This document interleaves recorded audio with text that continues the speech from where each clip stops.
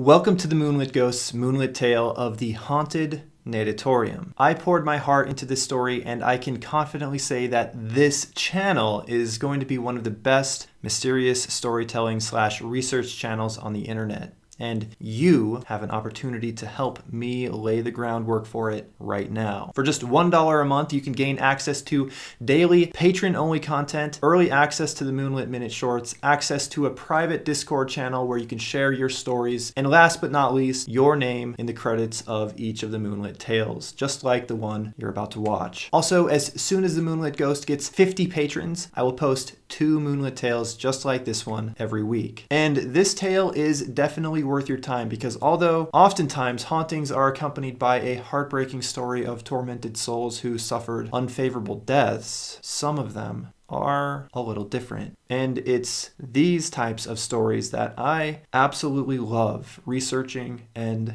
sharing with you guys. So stay tuned and watch all the way to the end, even past the credits, to see what I mean. Shoutouts to the Art of the Ages secret message winners here, like and subscribe. And now I present to you the haunting of the NAT.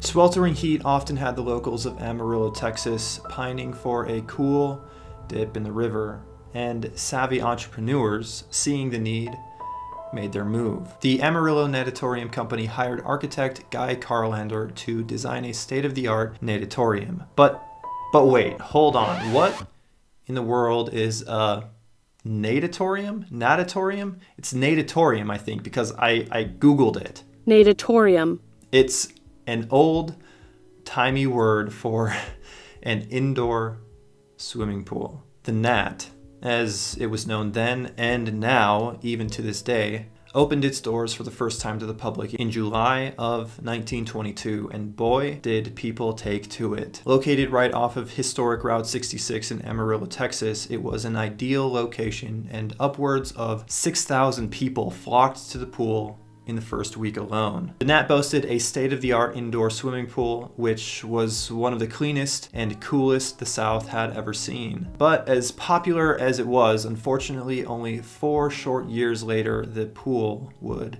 be no more. In 1926, J.D. Tucker purchased the building and transformed it into a dance palace, undertaking the elaborate and expensive project to renovate and construct a smooth ballroom dance floor over the once extravagant pool hall. He didn't fill the pool in, but rather covered it with 10,000 square feet of maple hardwood, leaving a large, dark, and creepy, hollow underground complex where the pool once flourished. At first, this transformation was met with frustration, especially to the local swimmers, but the flappers of the roaring 20s quickly filled in the void and took right to it. Although the pool was gone, the dance floor boomed just like the pool had, and doing its predecessor proud, it boasted one of the nicest dance halls the South had ever seen. All the while, it maintained the name, the NAT. On the Dance Palace's opening night, the NAT opened its doors to the public for free, allowing any and all to boogie down to live orchestra music on the fresh, sleek, new dance room floor. That was just to get them hooked though, because following nights you would be charged a whopping 5 to 45 cents to get in. That wouldn't deter Flapper and latest Poltergeist patron supporter Cece from swinging and jittering across the smooth hardwood floors to the hippest live music of the time. The place was truly hopping. Big name bands the likes of the Dorsey Brothers, Louis Armstrong, Duke Ellington, Roy Orbison, and even Buddy Holly were regularly booked at the NAT. And although a lesser known but equally important band named Monty McGee and his orchestra would regularly grace the halls with their big band sound. In fact, Monty McGee and his orchestra were there so often, at some point, their name became synonymous with the NAT. In fact, it was eventually painted in big, bold letters on the side of the NAT, where it remained for years. Despite its uncanny popularity, though, over the years, it would continue to have to evolve in attempts to stay relevant, especially during the looming and difficult Depression years of the late 20s and early 30s, and then the ensuing war years of the early 40s. New features and gimmicks came and went. There was a gambling hall introduced to the upper floor at one point. Businessman Harry Badger added a diner, renaming the place the Nat Dine and Dance, and he even added a fortress-like facade to the front of the building, which made it stand out even more, adding indelibly to the Nat's unique and historic value.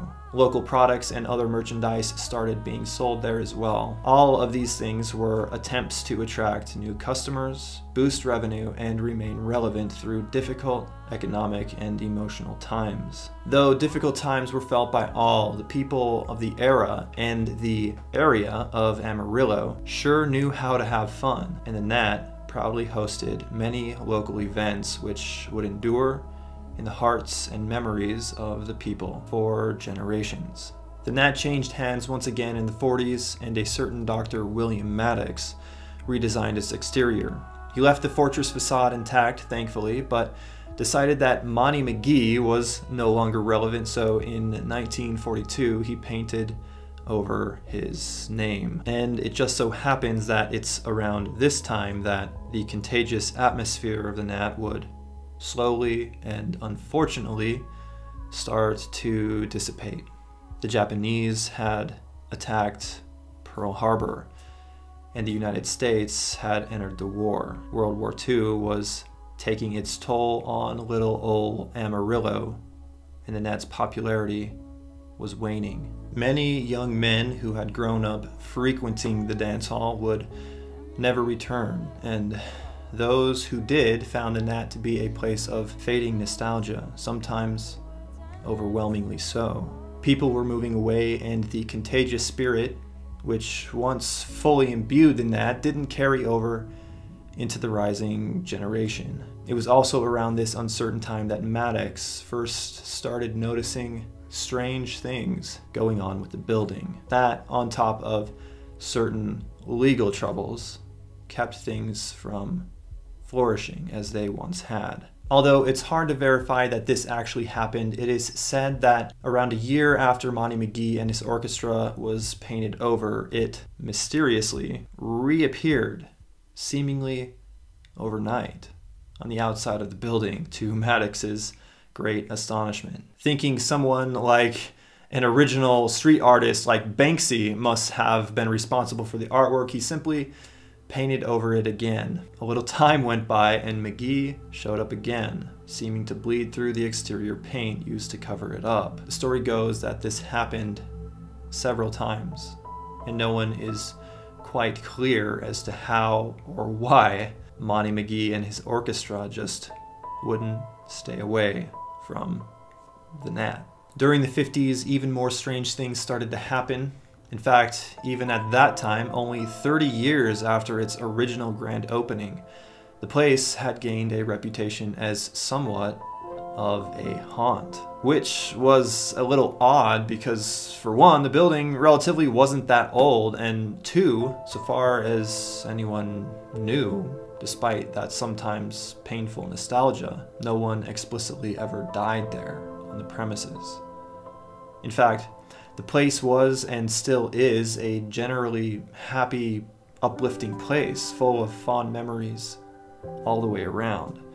Long-term residents of Amarillo can attest to that fact. At some point, recruits at the nearby Air Force Base started whispering about an incorporeal ballroom couple who was regularly seen gliding across the floors, only to vanish in the blink of an eye. But this story was only hearsay, and perhaps it could have even been a marketing ploy by Maddox to pique the interest of hotshot pilots looking for excuses to hold their girlfriends a little tighter at the NAT, which was now quickly entering a new and strange phase of its existence, one being slowly imprinted with a lonely and ghostly presence. Eventually, and unfortunately, the dance hall, as with the swimming pool, would dwindle and go the way of all the earth. In the 60s, it was abandoned completely. Aside from several attempts to revive the glory days of the NAT, it never quite made a full recovery, and for years, it sat in obscurity, empty and dark. It was purchased again in the 90s by the Cavins, but this time it wasn't to be a pool, a diner, a gambling hall, or a dance palace, but rather it was made into an antique shopping mall where it continues to be such to this day. And yours truly, along with the Moonlit VIP crew, had the pleasure of visiting this truly historic, unique, and iconic building.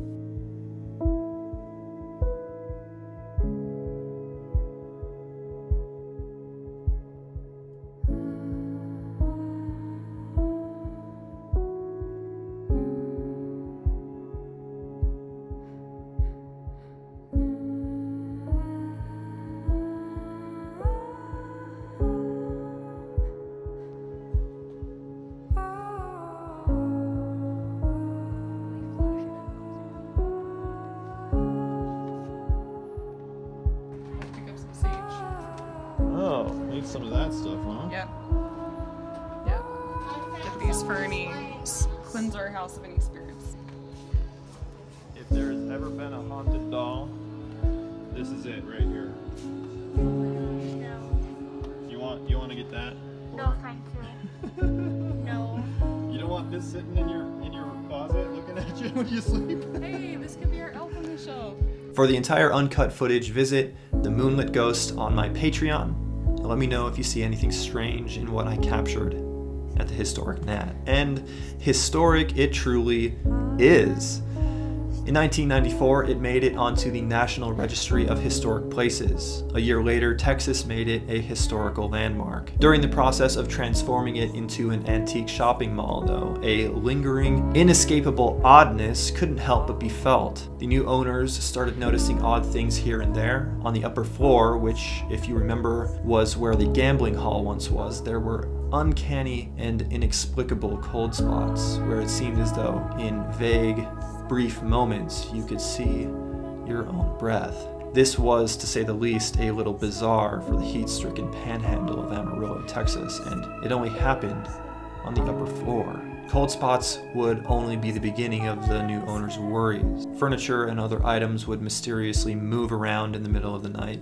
Loud banging noises and even music could be heard inside the building after hours when no one was supposed to be there. In fact, an account from a certain Janet, as reported by Backpackerverse, tells of a terrifying encounter that happened at the grand opening of the antique mall. Janet, a longtime local, excited to see the place open, was there when it opened its doors as a shopping mall. She began exploring the interior and fond memories rushed through her mind. That is, until she saw the stairs leading to the upper floor. At this point, she reported a feeling of near possession. Something was urging her to go upstairs where the lights of the business were turned off. It almost felt like, she said, that something outside of my body was compelling me to go up to the second floor.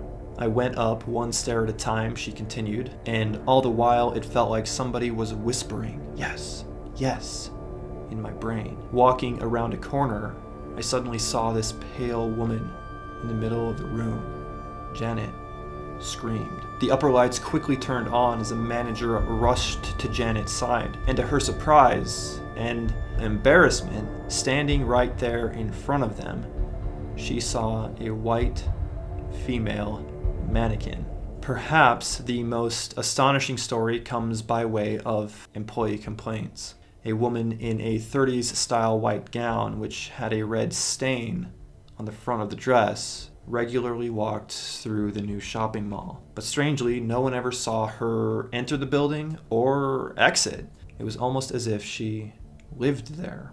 So enough was enough for the owners. In 1996, they invested in a full-on paranormal investigation of the premises, and what ensued was a lot of ghost hunting cliches. Camera equipment that was supposedly fully operational would inexplicably stop working. Claims of being poked or slightly touched or shoved occurred frequently, and grainy, barely audible EVPs were recorded. But there was one EVP that stood out. It caught a woman singing with drums playing in the background. A local psychic was also called in to aid in attempting to understand what was actually going on at the NAT. The psychic made contact with the woman in the white dress with a red stain on it. It turns out, according to the psychic, that this woman regularly frequented the dance palace and gambling hall on the upper floor, and it was there that she had become the victim of an unfortunate incident that occurred during the height of the Nat's Dine and dance days that ultimately went unreported. While the woman was having a good time dancing to the live orchestra music, which potentially could have been that of Monty McGee, she swung around and collided with another patron who had been drinking. His glass of red wine spilled down the front of her dress. Embarrassed, he quickly begged her forgiveness and tried to help clean up the mess. But even more astonishingly, she quickly laughed it off, grabbed his hands, and continued dancing throughout the night without any further hesitation. This woman that we don't know the name of wouldn't let a little thing like spilled wine interrupt her fond, her precious, and her beautiful time at the NAT. And that's where her story ends. As far as we know, despite its many ups and downs, nothing bad ever happened at the NAT. Her apparition just happens to stick around, which is what a lot of people when they were alive did at the NAT. They stayed there late into the nights because there was simply no better place to be. People felt like the NAT was their home, more so than their actual homes, and they loved it. So what is actually going on here? Is it possible that positive emotions can be responsible for creating ghosts just as much as negative emotions can? Is it possible that these people maybe went off to war and died a horrible death, but didn't stay where they died, but returned to the NAT? Wouldn't you think that if this place was so uplifting, that you would be free to move on from it if you desired? What is keeping these spirits at the NAT? Maybe they just really like being there and are very protective of it, in the case of Monty McGee. That is, if we can be certain that these things are spirits at all, and not just the over-imagination of the residents and employees. Either way, is it possible that there is actually a dark side to the NAT that remains unknown to history? A little-known fact about Amarillo is that there is a network of strange tunnels crisscrossing below the city, and it is surprisingly difficult to find out much information about why they're there, how long they've been there, and what they were ever really used for in the first place. So let me know what you think in the comments below. But before you click away, just look at this graph. My last Moonlit tale about Silkhenge, which had an awesome watch time, but tanks right about here. So I am unabashedly trying to keep your attention. Is it working? Because I'm not done with the video yet. First of all, I want to know what you think about the NAT. Is it haunted? And if so, why? What are the tunnels all about? And if you want to see all of the video I took while I was there, hit me up on Patreon where it's there open to the public to watch. And if you have any stories about Amarillo or the NAT, please comment down below. I've heard the whole town is haunted. I'd love to hear your stories. And if you have a longer story to share, feel free to email me at themoonlitghost@gmail.com or head on over to the Moonlit Ghost Discord where you can share stories there with a community of like-minded individuals, both skeptics, believers alike. And who knows, I might even share one of your stories during one of my live streams that I do every Friday night. And guys, if you want your name right here next to these amazing people, feel free to go support me and become a creepy shadow over on my Patreon for just $1 a month. And that also gets you a lot of other friggin' cool things. Feel free to peruse all of the perks and choose which one fits you best. Also, get your name shown at the beginning of next week's Moonlit tale by commenting today's secret message, and that is 50 Moonlit patrons. Remember, if I get 50 patrons in any tier, I'll post 2 tales just like this one every week. And finally, here is a sneak peek of next week's amazing story. 4 years later, at 7, she saw it again, and this time she was with her older sister, Barbara, who also witnessed the event. These strange sightings were actually surprisingly common in the area, and Elizabeth wasn't the only one to regularly see them. The tribespeople, the Zulu, would often report on these UFOs, but they didn't call them UFOs. They called them lightning birds.